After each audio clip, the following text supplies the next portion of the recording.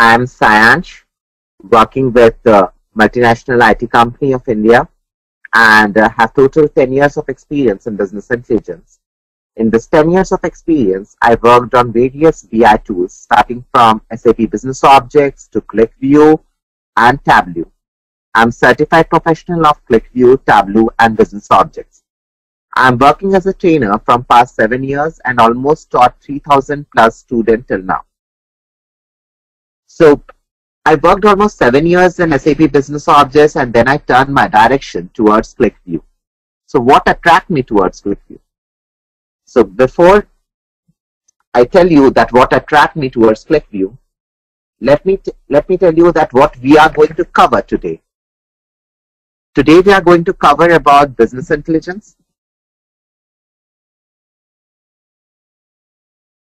Gartner and Qlikview connection,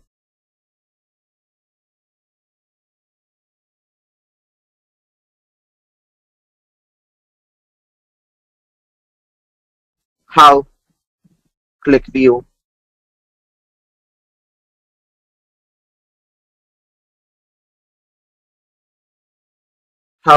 support BI,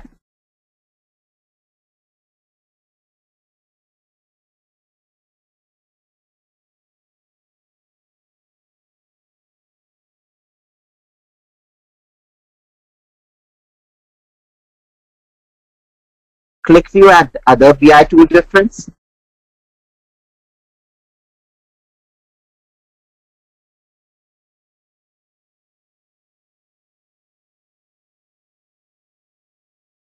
features of Qlikview.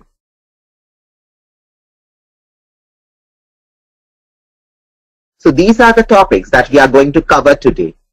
So Qlikview, before we learn about Qlikview, Qlikview is a business intelligence tool that we already know about it. So BI, what does business intelligence means? BI is taking a raw data from the database, turning that data into information in the form of accessible and readable reports. That is what Gartner suggests about BI.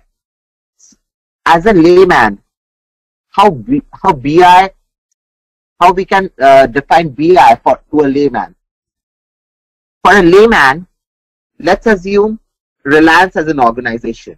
Reliance data can come from land, can come from network, can come from internet, can come from various other sources. We gather the data and create a data warehouse. But we cannot do the reporting on top of that data warehouse. So we purify the data, or we create the data for our reporting purpose, and then we save the data into another data warehouse. To create and purify the data is done through the ETL. ETL means extract, transform and load. And now the data loaded into the another warehouse. Now this warehouse is a pure form of warehouse. And now on top of that we'll do the reporting. That is the whole process that is called business intelligence. Taking a raw data from the database, turning that data into information in the form of accessible and readable reports. I usually don't teach my students through PowerPoint presentations because I feel that was a little boring. So I usually type everything in a notepad, and before moving ahead, my teaching methodology is little different from the other trainers. I usually give control to my students to practice in front of me. I give you the guidance and you need to practice. I give you the task and you need to complete. I give you the deadline and you need to complete that task in that time limit. That is how my teaching methodology is. Because as a trainer, I'm already an expert of Qlikview. I don't need any more practice. I want to give my knowledge to my students. So, but for the demo purpose, I created few slides, not much. It's hardly 4. Let's go through those slides. So this is how the typical business intelligence life cycle is. The typical business intelligence life cycle. There's a data collection department, then the data goes to data warehousing, then data analysis and QA, and Then reporting, dashboards and KPI trends section. This is the area which is important for us because we are the reporting or BI consultant. And then it goes to the user. So the data collection goes to the data warehouse. Then it comes to the data analysis and QA. Then it comes to the reporting dashboard and KPI trends. And then it comes to the business decision. And then it comes to the user. That is the typical business intelligence life cycle. Why BI comes into the market? The BI comes into the market. The reason is there are some questions which each and every entrepreneur have. What happened? What is happening? Why did it happen? What will happen? What do I want to happen? So these are the questions that each and every businessman, each and every entrepreneur go through. Okay? To give the answer to these questions, business intelligence is the solution. This is the traditional BI workflow. So if you go into this, this is the same which you learned in SDLC steps in your colleges. Software development lifecycle, business analyst, interview knowledge worker to gather requirements. Then business analysts create high-level design document. Then it comes to the developers, and then developers create report and then go to the user. So this is the whole SDLC step. Now about Qlikview. Qlikview don't follow the traditional SDLC steps. Qlikview consultant contact with the BI analyst, data architect, data modeler, ETL developer, BI developer, data quality analyst, BI operations. Take the data from them and give it to the user. That is how the traditional BI, that is how the Qlikview works apart from the traditional BI. Now, let's learn about what is Qlikview, how it comes into the market. Qlikview is developed by an organization called Qlikview.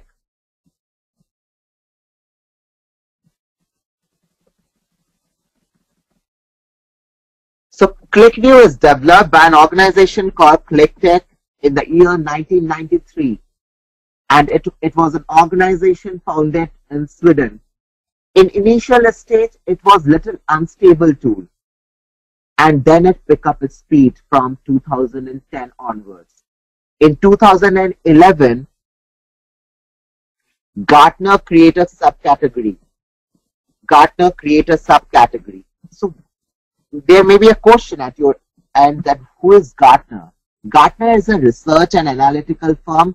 Each and every organization in each and every IT industry, each and every retail sector or financial domain sectors, each and everyone respect Gartner a lot, because Gartner every year they release their quadrant related to which technology is on top, which technology is good, which technology captures the market, and which technology will be in the top in the next 10 years. So Gartner created a subcategory at the year 2011, and they call that subcategory as a data discovery tool.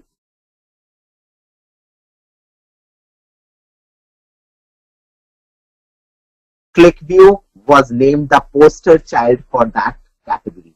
They choose Qlikview as a poster child for this category. They released this category just for Qlikview because they know the benefits of Qlikview for a customer. Qlikview is a data discovery tool rather than a business intelligence tool. But Qlikview, which is an organization, parent organization of Qlikview, chooses to describe themselves as a business discovery tool. Business discovery tool or business discovery enterprise instead of data discovery enterprise. Gartner once used a proverb that discovering business insights is much more important than discovering data. And even I agree with that viewpoint. Even I hope you agree with that viewpoint, that Business discovery is always greater than data discovery, because we are a BI consultant and our job depends upon BI solutions, and BI solution help an organization to grow their business. So business insight, business discovery are always important.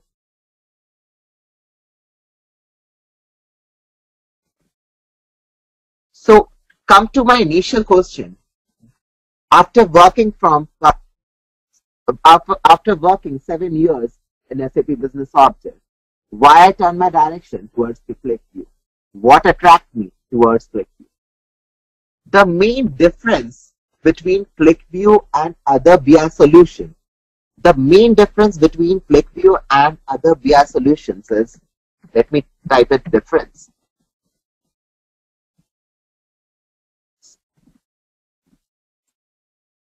In the classes also, I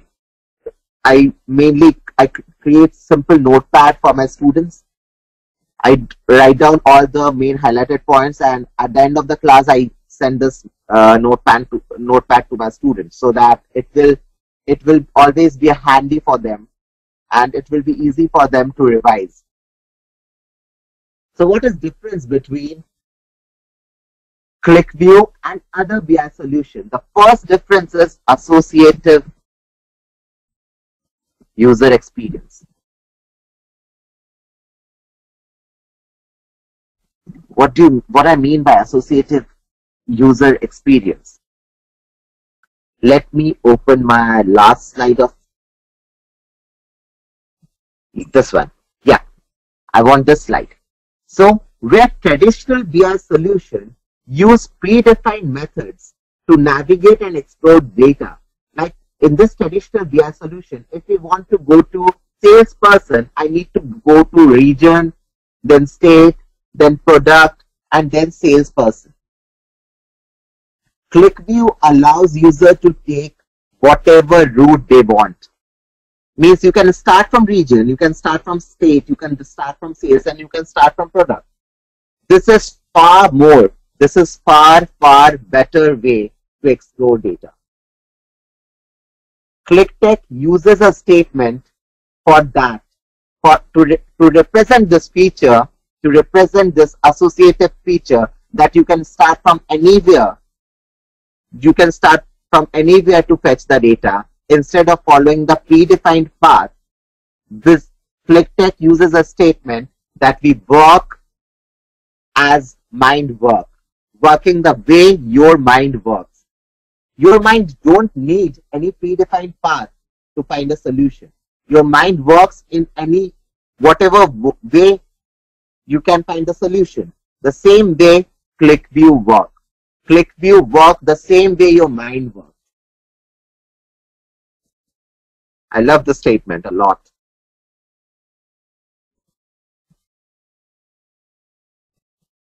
So the first difference between the traditional BI solution or whatever the BI product available in the market, like SAP Business Objects, Cognos, and Tableau, and the Qlikview, is associative user experience.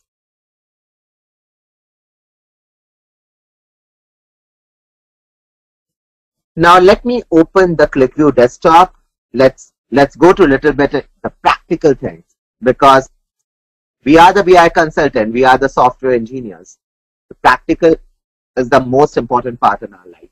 In my classes also, you will find that I usually teach each and everything in a practical way.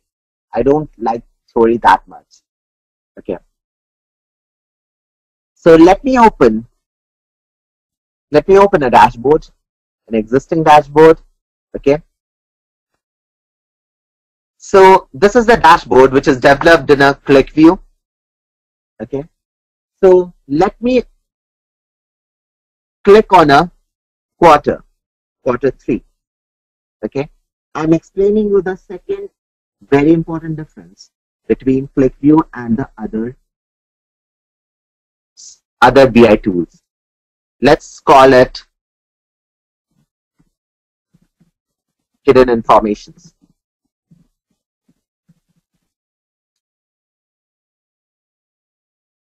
or reveal hidden informations. So I clicked on quarter 3. So it's quite clear when I click on quarter 3. So before I continue, let me explain you a small basic concept of Qlikview. Whenever you click on anything in a Qlikview, it turns to a green color. Can you see a fluorescent green color? I just click on Q1. So it turns to a green color. I click on 2011, it turns to a green color.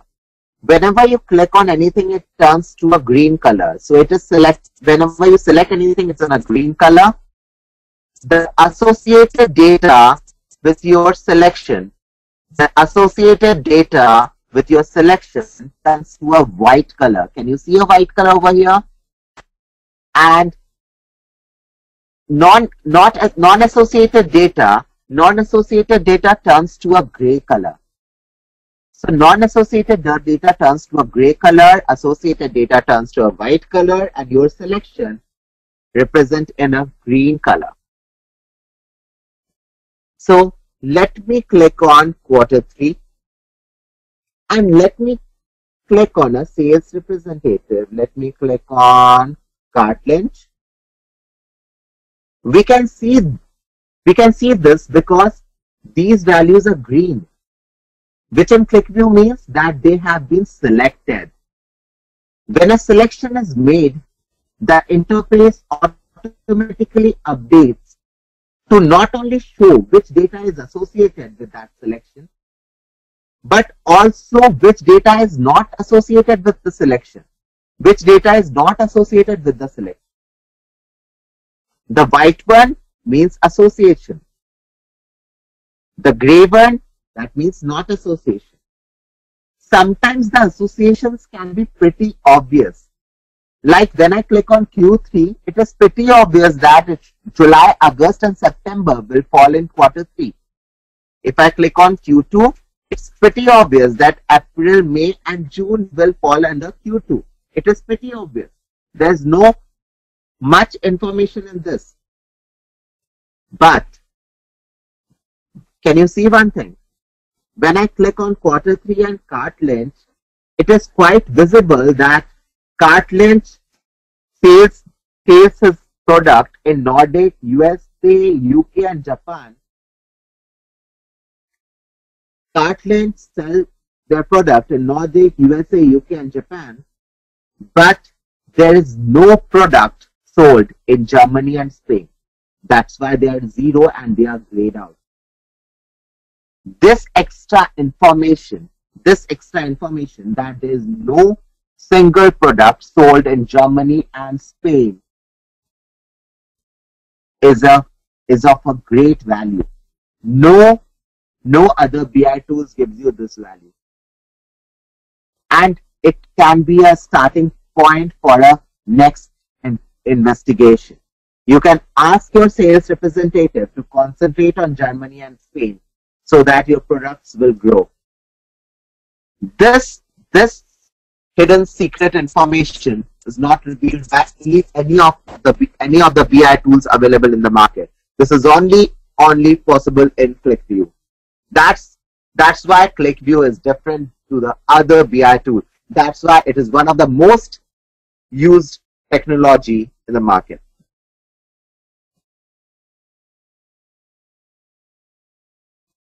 So reveal hidden information. There is one more difference between Qlikview and the other BI tool. As a consultant, it should not impact us very much, but yes, it's a great feature of Qlikview.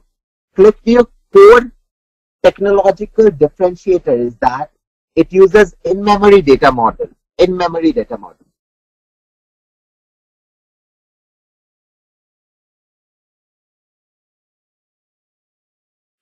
What is in-memory data model means? It means it stores all its data in RAM. It stores all in data in RAM. RAM means random access memory instead of disk. And we all know that random access memory is very much faster than disk. RAM is much faster than this. This allows for very fast response time, resulting in a very smooth user experience. In today's world, each and every organization has TBs of data available with them, and it's very hard for a BI solutions to provide them a great response time. And Qlikview lead in this because it uses in-memory data model. Qlikview is very cost efficient. That is one of the main reasons Qlikview is one of the most used BI technology in the market. Now let's go toward our practical scenarios. Let's open an interesting dashboard. That's a movie database. We all love movies. So it's a movie database of Hollywood movies. Okay. So before I go to the dashboard area of movie database, let's repeat that thing, that how Qlikview works with this interesting list box. So here we have two list boxes, one containing fruits and the other containing colors. When we select apple in the fruits area, the screen automatically updates to show the associated data in the colors list box, green and red. Can you see? I selected apple, it turns to a green. Selected value, green. Associated value, white. Non-associated value, gray. If I click on banana, it is showing that selected, it is associated value in white. Banana is always in a yellow color. It cannot be in a green and red. If I choose lime, should be a green color. It should not be a red and yellow. So red and yellow is a non-associated value.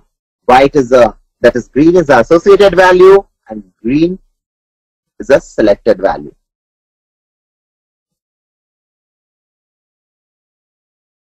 Now let's go to the dashboard area. So this is a dashboard tab which contains a chart labeled number of movies. So this is the chart. This is the chart which consists the number of movies, which lists the number of movies by a particular actor. So you will find a particular actor over here: James Stewart, 95, Henry Fonda, 93, Bette Davis, 88, right? So if I wish to select only top 3 actors, we can simply drag.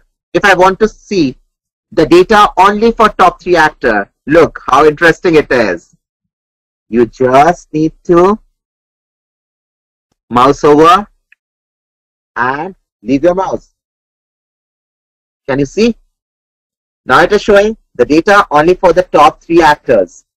Okay, and all the data which is in white is the associated data value, gray non-associated data value, and the green is the selected one, right? Of course, we want to select only a single value in a chart. If I want to select only a single value in a chart, it's not necessary to hold your mouse and lasso it. You just need to click. Like if I want to click on Henry Fonda, double click on Henry Fonda, and you will get the data of Henry Fonda, right? In any moment, you can click on clear. You can click on a clear button to move to a initial stage of your dashboard, that is all the selection will be reset. Isn't it interesting? Now we have 3 list boxes over here. We have a director, we have actors, we have actors. Let's assume I want to search in actor box. I want to search for Al Pacino. So I click on search. I type AL. All the AL names are displayed here. I type Al Pacino. So here it is. I clicked on it. And look, I have the data for Al Pacino. number of movies. Here, all the movies length, less than 1 hour, 1.5 to 2 hour, number of movies over time, the director with whom Al Pacino worked, the movie's name, titles, everything is available over here. So you can directly click on the list box search and click and search the database. Like if I want to search for a particular title over here, okay? So I click on search, I click on just FORR. I want to type actually Forrest Gump, okay? But it is showing me if I type FOR, can you see? In after the word FOR, all the FOR over here, okay? In director, we have 14 searches, in titles, we have 99. I want to type R. Now in title, there is only one, Forrest Gump. In actor, we have 27. I clicked on Forrest Gump. And this is my selection. So let's assume I want to save the selection. I want to bookmark the selection. The same way you bookmark your Google Chrome, Internet Explorer, right? You find a very good URL, you want to bookmark it. The same way you can do it over here. Bookmark, add bookmark. I just type it Forrest Gump, a 1994 movie. I clicked on OK. And then I forget. Then I do my research and analysis, whatever I wish. Okay. And after some time, some days or some months, I want to see my data for Forrest Gump. So I click on bookmark and I click on Forrest Gump, or you can just type Ctrl+1. And here I have the data for Forrest Gump. Isn't it interesting? So this is a bookmark selection. Guys, right now I'm showing you the features which how user can experience a dashboard. At the background, there are lots of hard work to create this dashboard. And those hard work actually need proper learning of Qlikview that I'm going to teach you. I'm going to teach you in the class how to develop this kind of good dashboards. The next thing that I want to show you a feature that is called cyclic groups. Can you see this chart over here? Okay, so that can be switched between the user. That can be switched between the user. Okay, so let's look into this ratio to total chart. By default, this chart shows movies grouped by duration, length of the movie. If we click on the little downward arrow, this little downward circular arrow, you will find that there are decade and year. Click on the decade to switch the view to movies grouped by decade. Can you see? If I clicked on year, can you see? Isn't it interesting? So from the same screen, you have the way to do 3 types of analysis: length, decade, year. Right? This is called the cyclic group. After this very interesting feature, let's come back to one of the traditional feature of business intelligence, and we call it drill down groups. So if I click on traditional app dashboard, okay, so we have a director list over here. I want to search for James Cameron. I hope you guys know about James Cameron. Remember Titanic, one of our childhood best movie. I watched it when I was in class 7 and I loved it. So I click on James Cameron as a director. As soon as I click on James Cameron, it goes down to the title area. It's drilling down. It's drilling down. Drilling down means hierarchy. It's going down to a hierarchy. What do you mean by hierarchy? Hierarchy is the levels. Country, resort, city, levels. Year, quarter, month, levels. Grandparent, father, mother, grandchildren, levels. Senior software engineer, trainee, levels, right?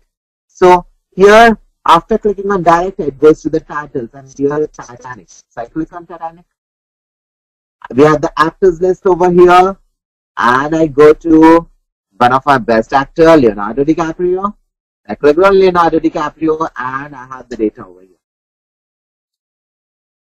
One of the best things is you can see the data over here.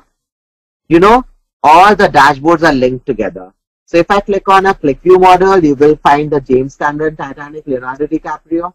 If I click on dashboard, you will get the data for Leonardo DiCaprio. If I click on analysis, you will get the data for Leonardo DiCaprio, James Cameron, and Titanic.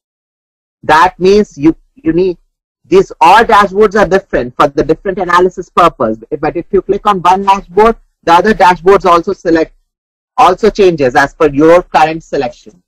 Isn't it? Wow. Yes, it is. Now let me show you one very interesting feature, a container. Can you see over here? What is container? Container are used to alternate between the display of different objects in the same screen space. This is the same screen space. Here you will find average length of movies over time.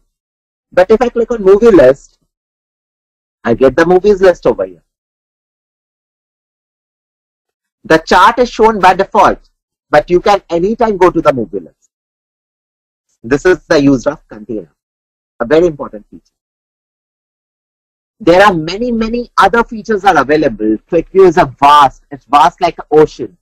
The more you dive, the more you get. Let me show you one more important feature.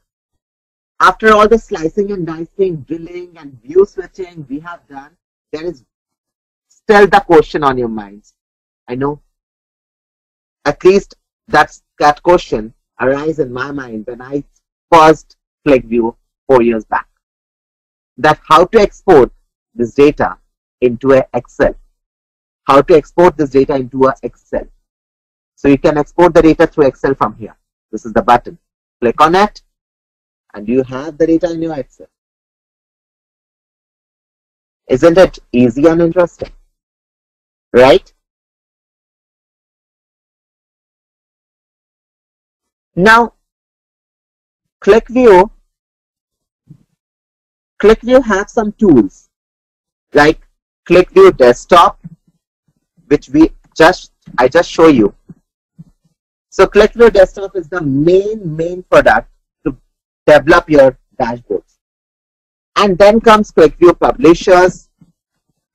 Qlikview Publisher help your dashboard or reports to publish into the server. Qlikview Server help your documents, a dashboard or reports to hold, okay, so that it will be available to all the user. Okay, whatever your documents, whatever your dashboards, is all goes to the server. You can call it as a repository. And then comes Qlikview Access Point. Qlikview Access Point is a portal. Qlikview Access Point is a portal from where your user can see the dashboards. It's almost like a Gmail inbox. If I want to send a mail to you, you need to go to your Gmail to look into that mail. If you send a mail to me, I need to go to Gmail to look into the mail, and Gmail is a web utility, right? The same way, Qlikview Access Point is a utility through which you can view the dashboard, which is shared by some other developers or some other users with you. So Qlikview Access Point is a portal of Qlikview.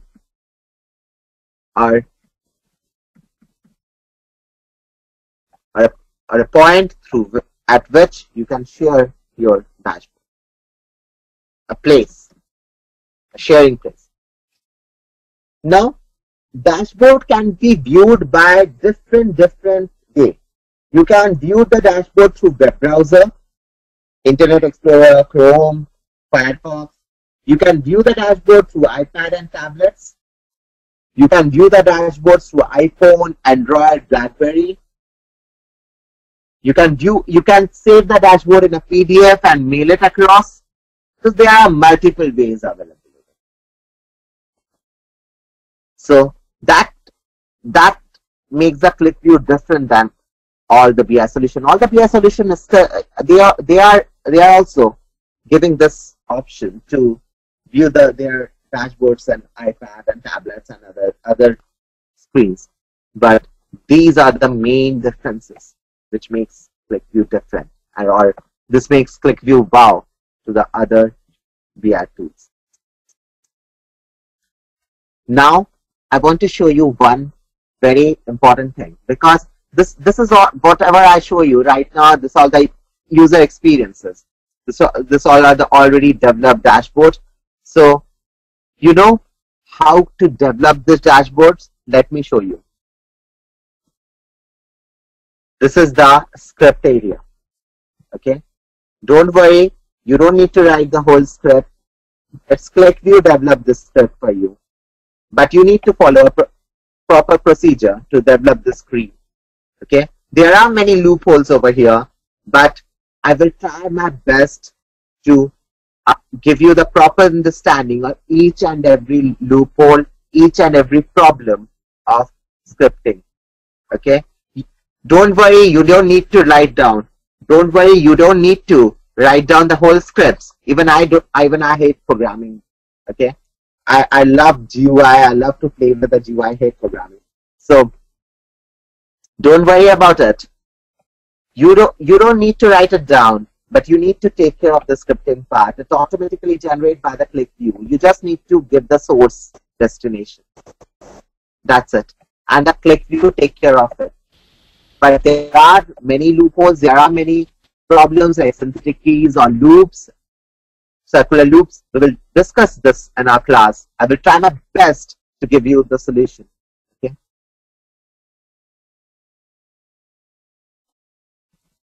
Look, Qlikview automatically generate this table structure. Qlikview generate this table structure because of that scripting area. Whatever you write it, whatever you load it there in the script, it will generate here. This is the table browser screen. So Qlikview has 3 screens. You can say Qlikview has 3 screens. Dashboard screen, edit script screen,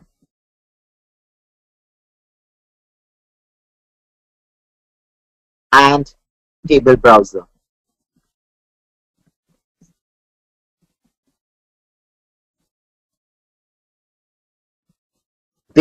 These 3 screens are the main screens for the developers. Always remember this. Let me show you the syllabus, that what we are going to cover in the class.